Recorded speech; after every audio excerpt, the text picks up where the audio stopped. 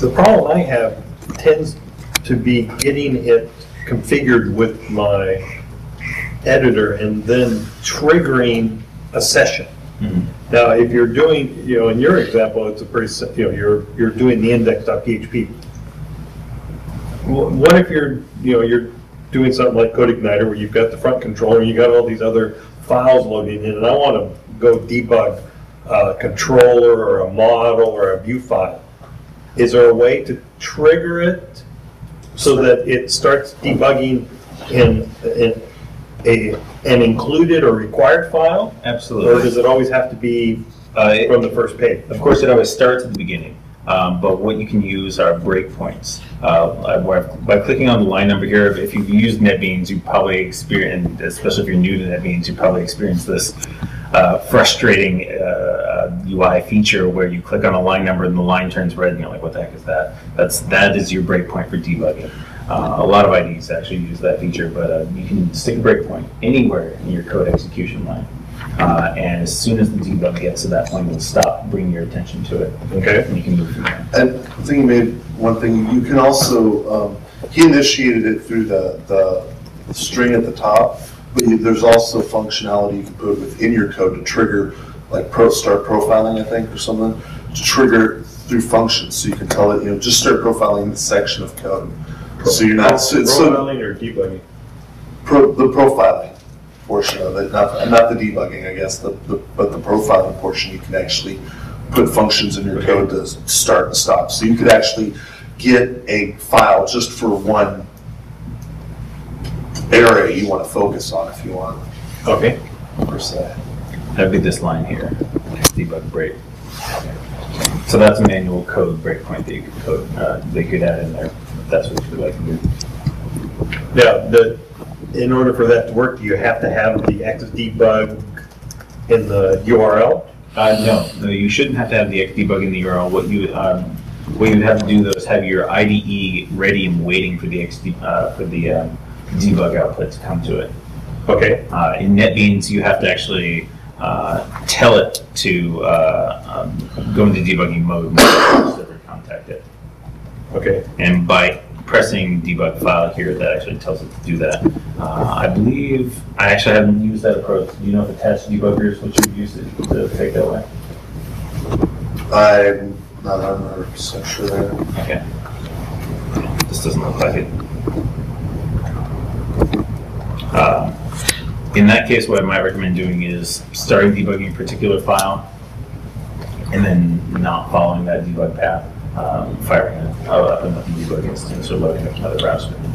My editor doesn't have a built-in debugger, so I'll sometimes put the start and stops and get the cache grind file and look through those manually, or with web grind or something. So that actually is a good point. Not all IDEs have it, but many IDEs do, and they have a list here of all the IDEs that support remote debugging. Or many of them, I should say. NetBeans, of course, Notepad++, and there are actually a few that aren't listed here, but if yours isn't on this list, PHP Eclipse, you're ready to go.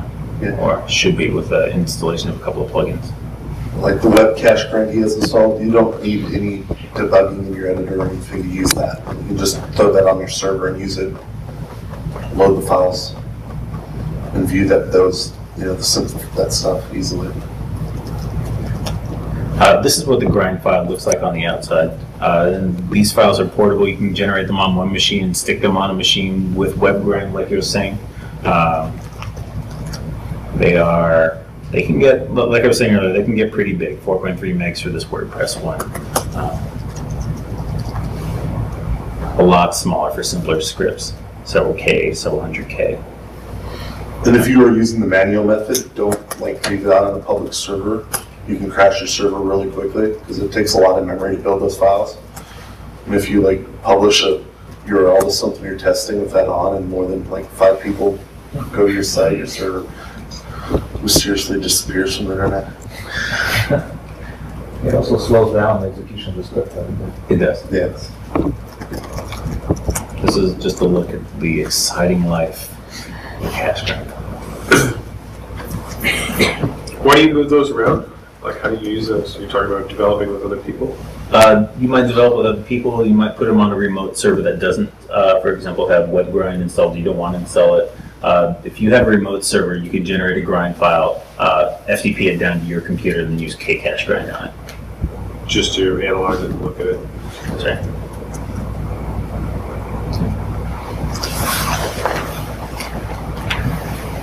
So it's Xdebug that's making the grind file? Which one's making the grind file? Xdebug is making the grind file. And then these other tools, the web grind is remote to look at it, and the Kcache, excuse me, Kcache grind is local.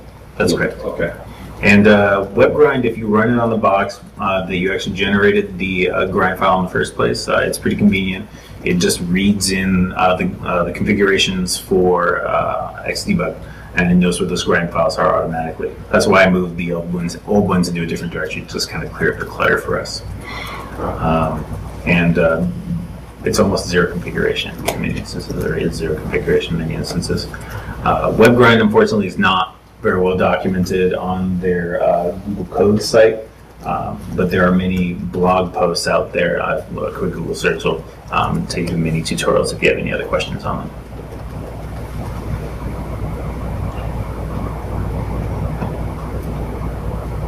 All right, thank you very much for your questions and for paying attention.